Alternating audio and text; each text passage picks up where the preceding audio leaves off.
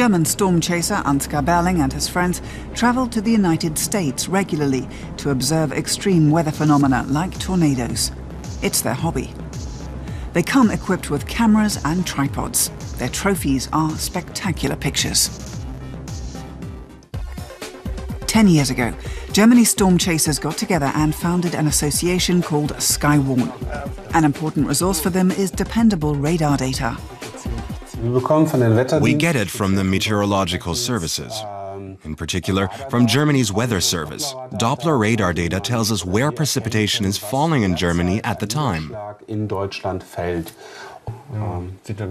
Here the storm chasers determine that the situation looks dangerous with massive precipitation that might include hail. They say it's time to head out.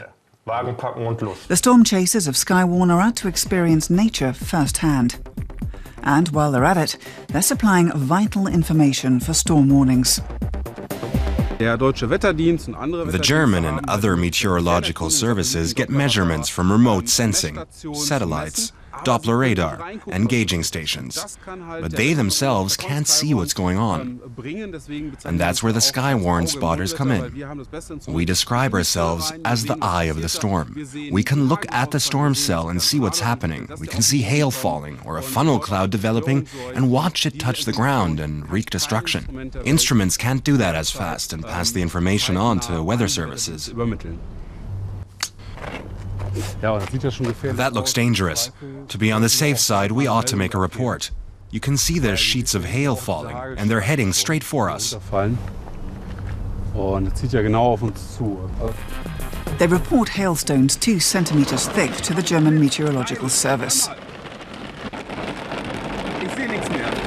This time the storm chasers send out a warning, and the Weather Service sends the warning onto the public. Our workstation graphic instruments show activity right on the spot where the Skywarner made that report. This kind of eyewitness report by trained observers like the Skywarners help us find out the details. With hail, for example, how big are the hailstones? Is there already a ground cover? Our other data don't show us things like that, and we can't see tornadoes at all. Germany has 40 to 60 tornadoes per year. The US has up to 1,000. Many casualties here are avoided thanks to warnings from the volunteer weather observers.